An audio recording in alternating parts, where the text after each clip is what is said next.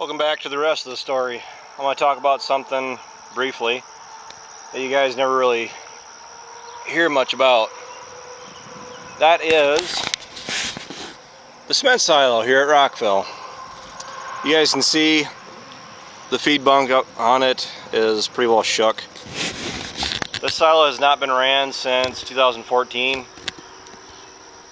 It has, the last time it was filled was in 2013.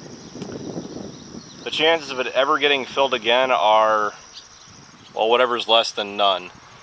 Say it just doesn't work in our operation anymore. When it comes to doing forage again, silage, say we're all under the consensus that the blue harvesters, if we go back to blowing any more silage up a tube, it's going to be the harvesters, not these cement silos. Inefficient. Can't say any of us are really crazy about having to climb up every week and change the silo door in it. I don't really know if you guys saw much of that on Ryan's earlier videos, but yeah, it's a really dirty job. Corn silage wasn't near as bad, but hay silage is, you get chaff all over you, and you really just, there's nothing you can really do about it. And the harvester can hold more. This silo, what we usually end up doing with it is we'd fill it full of first crop. He's yelling down in Rockville. We'd fill it full of first crop in June, and then what we would do is that'd be the last we'd fill it, and then in the fall we'd go through and chop a bunch of corn silage and blow it up the tube to top it off, because we would usually, typically it would be empty by the time May and June came around. Say the harvester, it's an in-barn feeding system, that usually held out where we were just right at needing to get concerned about feed, that we'd get around to refilling it. Typically we'd fill the blue harvester first, the 80-foot harvester, and then I believe this is a 60 or a 65. I almost want to say that this one's a 65, and then the cement one down at my place is a 60. But it's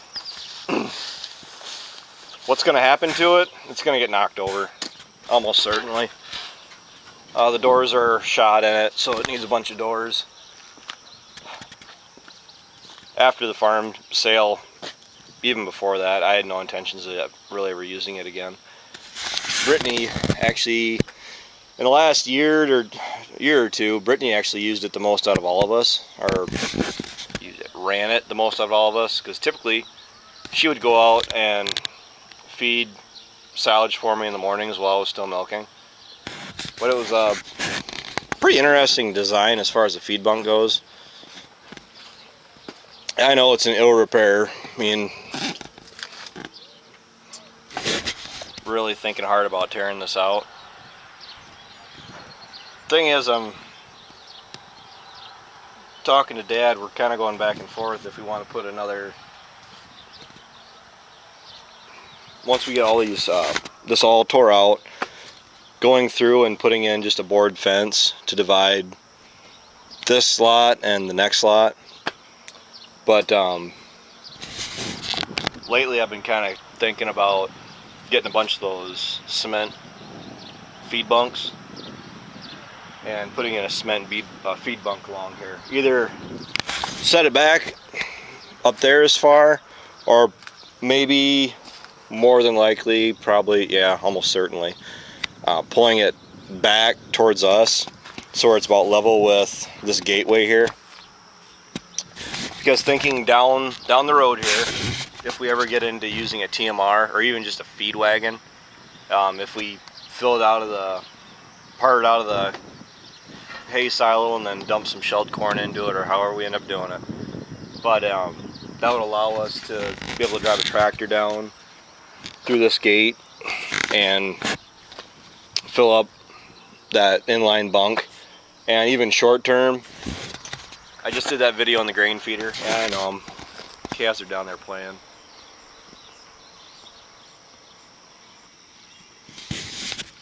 Ryan went through and he cut out the pasture,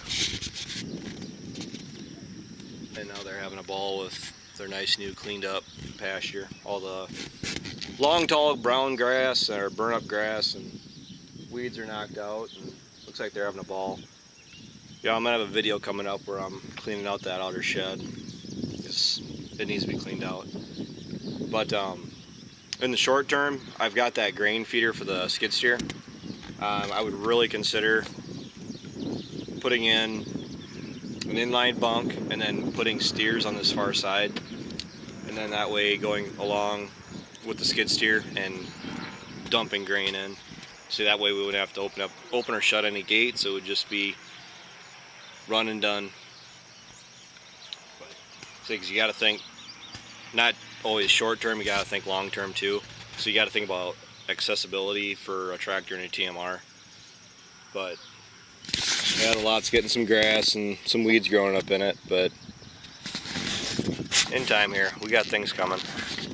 You say I'd hate to tear the bunk out right now until we have an idea about what we want to do, because otherwise you just get the bunk ripped out and it's a big open void right through here. And it is nice having this section in here for sorting calves out or going to load them. A lot of the fences around this lot are gonna need some attention here. So yeah, that's just a little bit of background on the cement silo.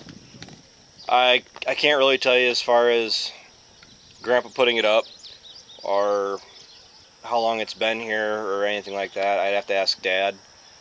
For me, I mean, I know more of the background on the harvesters than I do the cement silos. It's just one of those things where it's really just been here my whole life. You never really ever thought about a time where it was never around. It was just always here. So we got our money out of her. She lived out her purpose, but time to move on. Well, with that, take care, take it easy, keep in touch. I'll talk to you guys later. Bye.